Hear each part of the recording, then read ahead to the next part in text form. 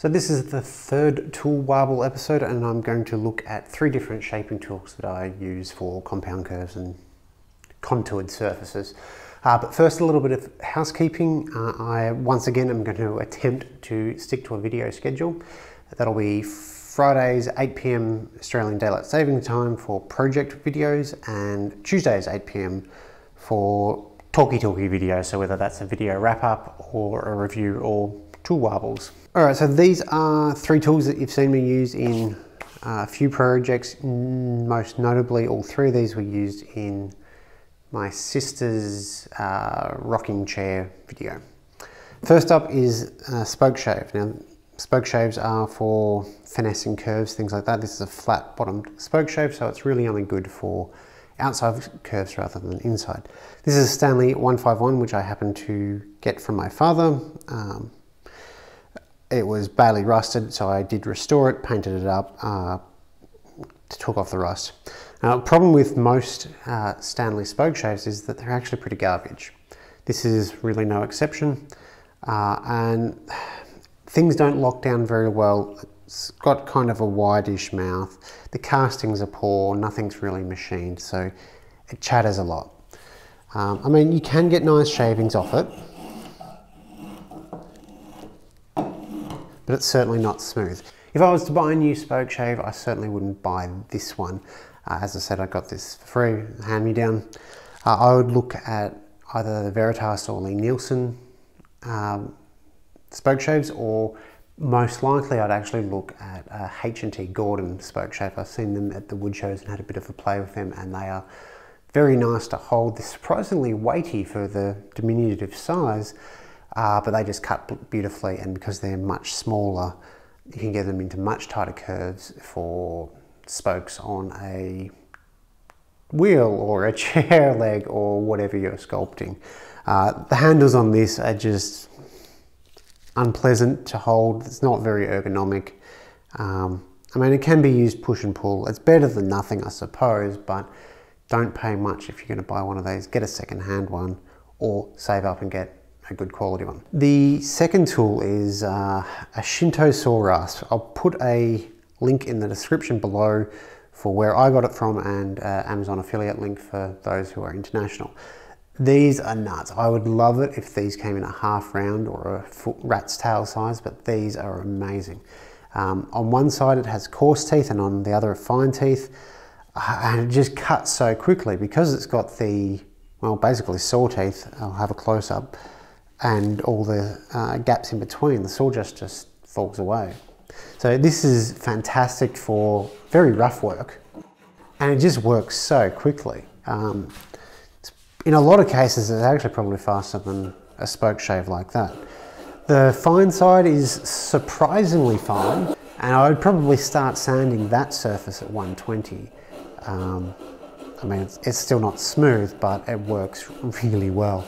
These were not expensive. This was not expensive, and I certainly would buy this again. It's a lot of fun. There is a second version of it which has a handle like that, but you have to then flip or take off the handle and re-bolt it on when you want to flip the side. So we found that this was probably the better choice. You can still hold it two-handed. You just grab the end like that. Works super well. Even if you're not sculpting stuff, curved legs, whatever, it can be really useful to round over a tenon if you're routing your tenon, or routing your mortise, sorry, or using a drill press on your mortise rather than squaring up the mortise. You can round over the tenon. This is much quicker than a chisel. So yeah, definitely recommend that. Last thing to look at is the MacFarlane Bowsander from House of Dunstan, which is only available, as far as I know, from their website, House of Dunstan. I picked this up at one of the woodworking shows, I think from Evan Dunstan. I'm terrible with names and with faces, so apologies if I get that wrong. So again, you've seen me use this. It is a sander that works a bit like a hacksaw, I guess. It is contoured, or it is designed for contoured or compound surfaces. Because you tension this up and you don't have a backing on the sandpaper as such, like you don't have a hard platen, it will follow those curves really well. It works surprisingly quickly. feels pretty good in hand, looks gorgeous. It's got some rock maple and some sort of Queensland wood, I think. It looks a bit like hairy oak, I'm not entirely certain, it doesn't feel that heavy. The kit comes with 4 rolls of sandpaper. They did have elastic bands on them, and as far as this tool goes, that's my only complaint. The elastic bands were not good quality, so they degraded very quickly, about 6 months. But the sandpaper lasts pretty well, and you can order more from their website. Although curved work isn't something I've done a lot of, particularly with Mum's furniture, which is all square and flat, it is something that I do enjoy and will hopefully be getting more into. And the combination of these 3 tools works fantastic, and this is probably the most fun. Like the Shinto Rasp is fun, but this is just fun to use because it makes sanding suck a lot less. Alright, to install the sandpaper, we've got 2 wedges and a strip of sandpaper. You need to cut this to the length that you want for the tension that you want. There's instructions on their website should you purchase one. So it's clever in the way everything's held in. It's just with wedges, so put the sandpaper in, slide your wedge in. Then we need a clamp. I'm not quite sure what grit this is. I suppose that's my other complaint. The sandpaper doesn't necessarily have all the markings on the back. Some of them do, that's just where they've been cut. Not the end of the world. So yeah, you just need to bend this down to apply tension to it, which is why you need the clamp on there to hold it in position, unless you've got 3 hands. Now, I've not done this that often, so just because I haven't been able to use it on projects.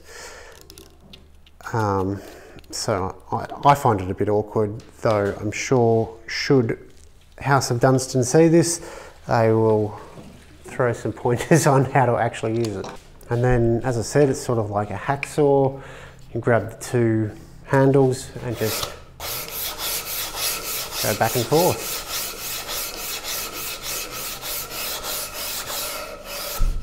And that's already nice and smooth. So yeah, as I said, these are my 3 shaping tools for contoured surfaces, that sort of stuff. Definitely recommend the Shinto Rasp and the MacFarlane Bowsander. If you get a chance at any of the Australian wood shows, definitely give this a shot. It's a lot of fun. This is, at the end of the day, just a rasp, so if you've got a nice set, probably don't need to worry about it, but if you're not quite ready to spend the money for what's it, Aru French hand-stitched rasp, these are pretty cheap, pretty fun, they work pretty well. As I said, just need one that's rounded, so if you've got any suggestions for inexpensive half-round rasps that work fairly well, let me know. Sort of looking at the microplane and what is it, rocket rasp, I think, but at this stage don't need it just yet, so I haven't investigated too much further. Don't forget the new video schedule, Tuesdays and Fridays. Thanks for watching.